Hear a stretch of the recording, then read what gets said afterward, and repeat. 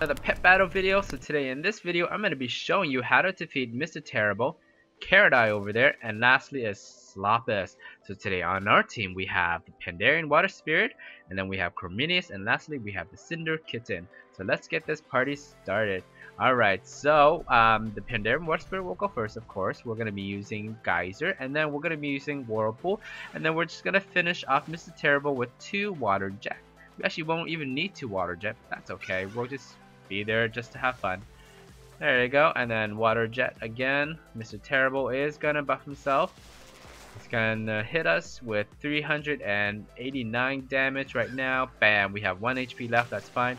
Sometimes randomness will come into play and you will get crit, but don't worry, the Geyser and of course Whirlpool will finish him off before the next round anyways. So once we are in the next round, there's no point in continuing on with the Water Spirit because we are slower than Carroteye.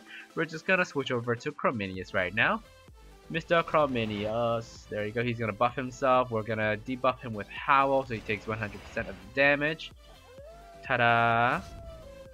There you go, and then we're gonna bite him. So we actually don't want to use Surge of Power right away because it's not enough to defeat him, and we're going to be recovering so badly. So now we finished Bite. Here is an option. You can either continue biting until Howl comes up again, or you can actually use Surge of Power and until whatever, because you're going to be recovering. But I would suggest you just bite him until Howl comes up again so that you can finish him off with Surge of Power. Yes, because there is some randomness in play if you use Surge of Power right after that first bite. I would not recommend that. Anyway, so we're going to use Bite again 3 times. There you go. And then we're going to Howl. He's going to buff himself. There you go.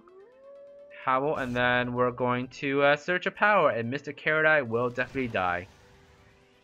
Goodbye, Mr. Carroteye. I will miss you. There you go. So, Sloppus will come out. And we're going to be recovering.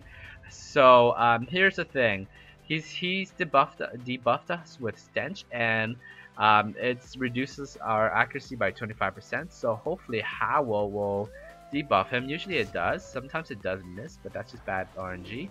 But most of the time it will hit.